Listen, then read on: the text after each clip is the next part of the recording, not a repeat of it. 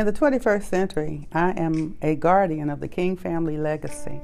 I'm the first in my generation of children and grandchildren to Martin Luther King Sr. and Alberta Williams King, to Christine King Ferris, their daughter, Martin Luther King Jr., the son, and then my dad, A.D. King. And so they had children, and I'm the first of that generation. And my particular testimony, my mother loves to share the testimony, and I wish she were here to share it with you as well. But as she gives the account, she was in the 10th grade. My dad, A.D., saw her, and he said, "Oh, that's my wife, prettiest woman I've ever seen, little girl, little 10th grader." And so he began to court her and pursue her. And she would laugh and say, "I wasn't even thinking about him. Somebody else. I had caught the eye of somebody else." But Daddy pursued. That was his lady. And so they courted for 2 years. Courting means they had no intimacy. They just courted. They went out to chaperone dates and activities, and she was his delight, and he was her champion.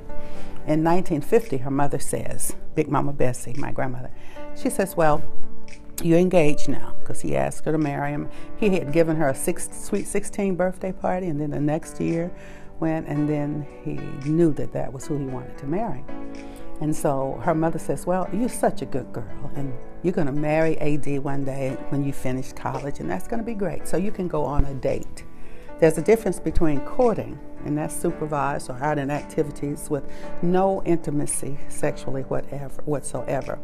And then a date is really for married people, because sexual intimacy and holy matrimony goes with that. So mother had been protected from that. Her mother decided, since she was engaged to Daddy, she could go on a date. She says, "Nene, just make sure he wears a rain hat." So Mom said, "Okay." So they went out on a date, not courting, and I showed up on the date. That's the way I like to explain it. There was intimacy. And so at the end of the date, Mother says, "A.D., why did Mama say you needed a rain hat? It's not raining." So Daddy laughs, and he reaches and gets his wallet. In those days, boys had very little, and young men had little need for condoms. They called them rubbers, but the girls were protected. They never needed them. They had one. It could be 5 years old. They carried around, and they'd be at the party in the corner laughing. "You got yours, man?" "Yeah, I got mine." "Yeah, you see?" But they never opened them. They didn't need them. So he pulled out one, and he showed it to my mother, and he said, "Girl, this is a rubber, but don't worry about that. You're my wife. We're going to be fine." So very soon, Mother realized that something was different. She felt her body was different and all of that. In those days, the way that you found out whether you were pregnant or not, you took a rabbit test. A rabbit test was a very archaic procedure. They took a live rabbit, took fluid or urine from the girl or the woman, injected it into the rabbit. If the rabbit died, she was pregnant. Now that's a rabbit test. It was a real procedure. So her mother took her, and they were going to have a rabbit test, but turns out she really was pregnant. And so she went on to school, and her mother was kind of quiet for a while. And Mother came home with a flyer from the Birth Control League. It was right in transition, becoming Planned Parenthood. And so the flyer said, "Women are not chattel. A woman has the right to choose what she does with her body. We've got procedures for mysterious female ailments. Come and see us." At the same time, the Birth Control League had been in cooperation with the Tuskegee Project, where they had given many Negro men syphilis and didn't treat it to see what would happen. They had a project called the Negro Project, where they were experimenting with birth control. And they were giving the Negro men and women free or low-cost vasectomies and tubal ligations, tying tubes. And their explanation was, you want to be a credit to your race. You shouldn't have so many children. It's not necessary. And so they were doing all of these experiments. And so their latest was procedures for mysterious female ailments. Those were D&Cs.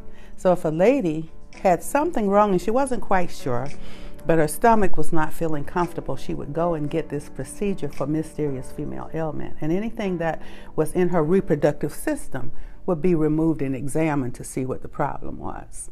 In other words, abortion was illegal. You could not get an abortion at the doctor's office, But you didn't have to go in a back alley with a coat hanger. You just go to the doctor and tell him you had a stomach ache. If he was in league, or she was in league with Planned Parenthood, they knew exactly what to do. So mother wanted a procedure for a mysterious female ailment. Her mother said, this doesn't look right. Let's talk to our pastor. Their pastor happened to be Dr. Martin Luther King Sr. Granddaddy says, Nene, that was her nickname, Naomi King, they're lying to you. That's not a mysterious female ailment. That's an abortion. And you can't do this. This is my granddaughter. I saw her in a dream 3 years ago. She has bright skin and bright red hair, and she is going to bless many people. I was born looking exactly like he said, and I was considered to be a miracle. The family concealed the early pregnancy. Mom and Dad were married. They concealed everything else. The only thing they always talked about was, your granddaddy saw you before you were born. And so I was the apple of his eye, the first of the generation. Mom and Dad were married before I was born. And they had 5 children. And then Uncle ML and Aunt Coretta married and had 4 children. And Aunt Christine married and had 2. So I'm the first of that generation. So we were, as children, brought up in the fear and admonition of the Lord. Sunday school, church, all the famous sermons of Martin Luther King Jr. I heard many of them when he was preaching in Atlanta as co-pastor with his dad. My dad, Reverend A.D. King, and he were called the Sons of Thunder for their preaching style and their work in the civil rights movement. I was trained by my daddy. My first march, the Children's March in 1963, after our home in Birmingham, Alabama, had been bombed in May, the night before Mother's Day. And Daddy, I remember Daddy standing, the house was bombed. He gets us all out of the house safely. The people are out there, Black Power, Black Power. Not quite Black Lives Matter of the 21st century, but Black Power. And they wanted to riot, and they were trying to turn the cars over and throw rocks at the police and all this. And Daddy says, look, my family and I are okay. I'd rather you go home and pray. We're fine. If you need to hit somebody, hit me, but no, go home and pray. So he dispelled the violence, called for peace, prayed for the Lord to come in. And I can remember those days. So historically, I was brought up to value life and to also value peace, to obey and love God. And so that's part of the King family legacy that gave me birth and brought me to the 21st century, where today I speak out not just for civil rights based upon us being one race, Acts 17:26, and not separate races, one blood, one race, Acts 17:26, God made all people, but to value life from the womb until the tomb, from conception until natural birth.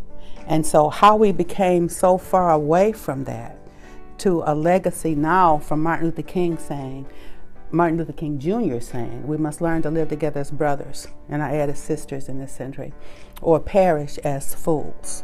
And so that means every human being. And if someone's not allowed to be born, none of the other issues would ever matter. And so our legacy in the King family is agape love, faith, hope, and love, the greatest being love. And if we can love, there's no problem that cannot be resolved.